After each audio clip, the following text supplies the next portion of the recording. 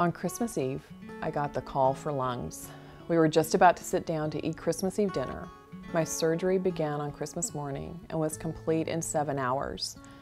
I spent 10 days in the hospital recovering. It was a gift that I will forever cherish and take care of, always remembering the sacrifice that was made by another. This letter came from Joe.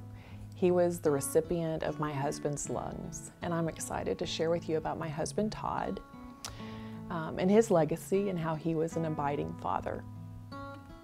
Todd and I met at Baylor University, and we were married for 26 years.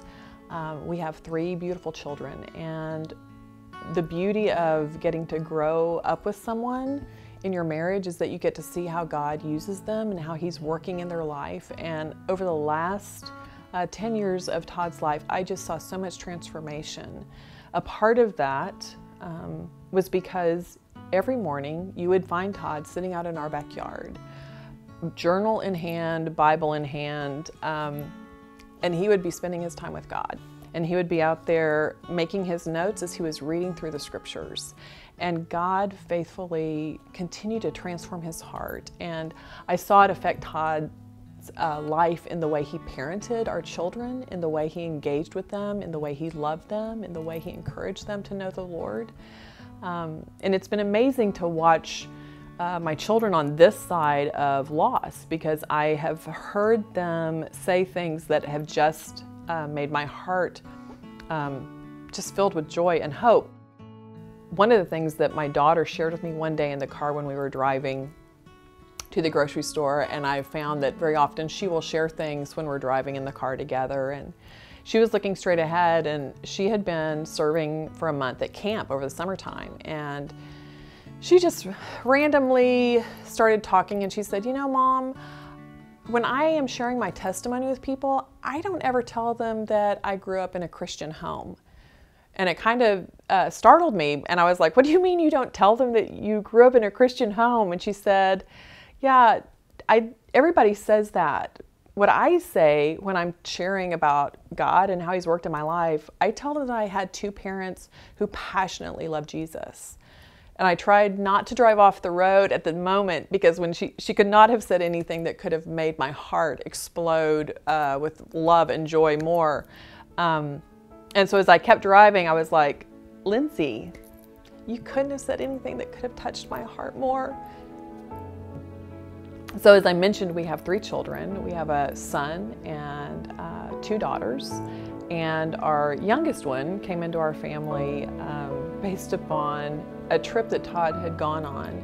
He was working for his family business and was just had the brilliant privilege of being able to take employees to go work in orphanages. And while he was on one of his very first trips in Guatemala, a little 1.5-year-old girl came up and kind of attached herself to him. And I had asked Todd years before if he would be open to adoption. And at that point he was like, "Robyn, I really don't think we could do that, because I just don't know that I could love a kid that's not my own as much as I already love our 2. And so I had just kind of put that dream on the back burner. And I get a call from my husband while he's in Guatemala, and he said, "I don't know what God's doing with my heart, but I think I've found our daughter here."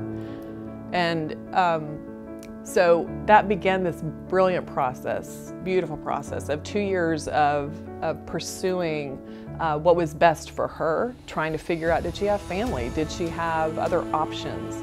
And after 2 years and his diligent work legally, getting through the process, we were finally able to bring her home. And so she is our youngest one. Todd and I had a lot of growing pains early in our marriage and as young parents. We were trying to figure out this thing of, how do you disciple a child? How do you teach them about faith? And we did a lot of fails along the way. Even when things play out in ways we don't anticipate or we would never ask for, God does so much good in the midst of them, because He is a God of promise, and He keeps His promises. He's faithful, and He's a God of hope. There's so much that I look back on now and I feel like, man, he lived a full life, because he had grabbed a hold of that truth and had lived as an abiding father for my children. Not perfectly, beautifully imperfect. And yet in that imperfection, the Lord shines even brighter, because then it becomes the Lord's strength and not how great we are at doing things or how we're naturally gifted. It becomes the Lord's strength that you're living in. So even in the weaknesses, even in the broken places, God is the one who is glorified. And I think that's the beauty of being an abiding father.